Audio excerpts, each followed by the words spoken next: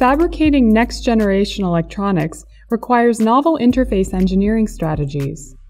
Devices consisting entirely of oxides exhibit materials properties that can be tuned to realize multiple interesting functionalities.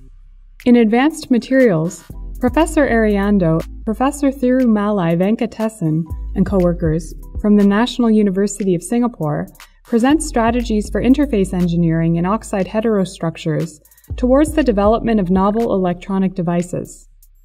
Today, complex oxides and heterostructures can be grown with atomic layer precision using a variety of techniques ranging from pulse laser deposition (PLD), molecular beam epitaxy (MBE), and also atomic layer deposition (ALD).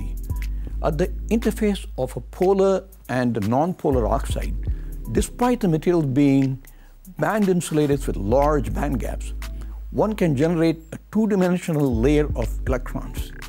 The polar discontinuity at the interface is shown to be responsible for the charge reconstruction at the interface.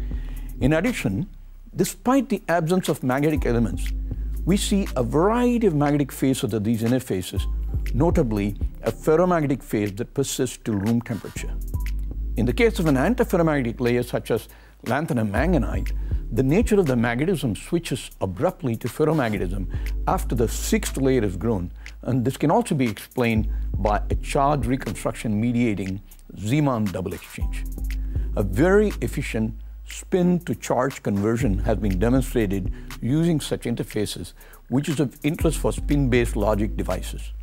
More recently, we have demonstrated the formation of skyrmions at some of these oxide interfaces, and these topological entities may be useful for magnetic memories. I think this field is continuing to grow with constantly emerging surprises.